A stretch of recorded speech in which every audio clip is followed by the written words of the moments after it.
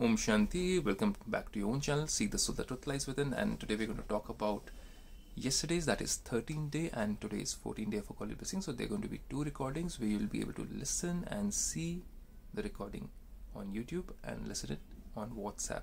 So let's understand what does Baba want us to do, how he wants us to use the power of peace to bring about success and remove obstacles in whatsoever we want in our life.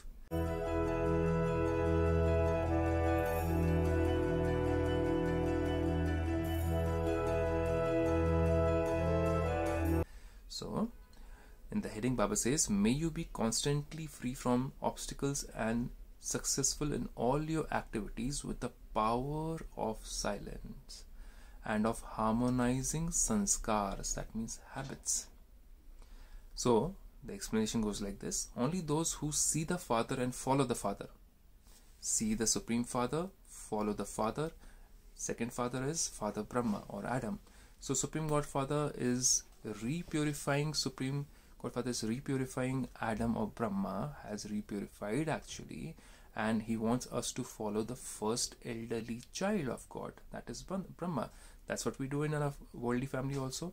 The elderly brother is asked to be somebody who's with good character, so that the younger brothers, they can learn something from them.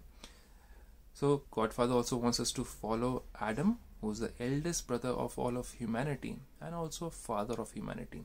So Father says, only those who see the Father and follow the Father are constantly free from obstacles.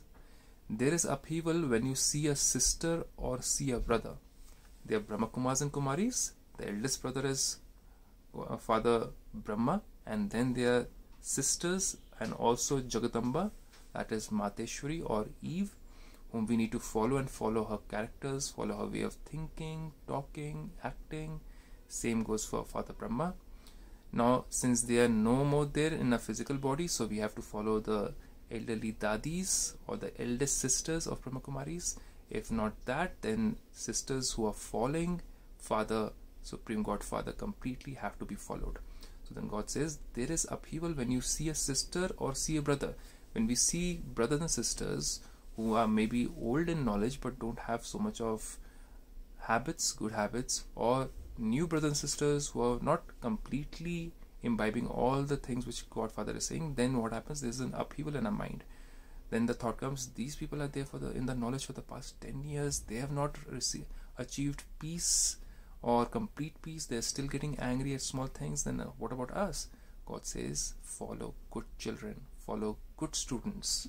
In a university, there's always a good student and somebody who's at the back seat. So God says, follow the ones who are forward and who are moving faster. Therefore, by following the Father, make your sanskars the same as the Father's. And by performing the dance of harmonizing sanskars, that means harmonizing good behaviors, you will constantly be free from obstacles.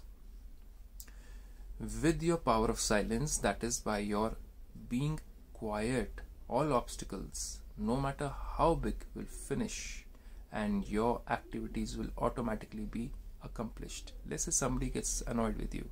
They want their method to be done, their idea to be taken care of, or that problem be solved through their idea, their methodology, and that makes you peaceless. What is going to happen? Will your habits or sanskars be together? No.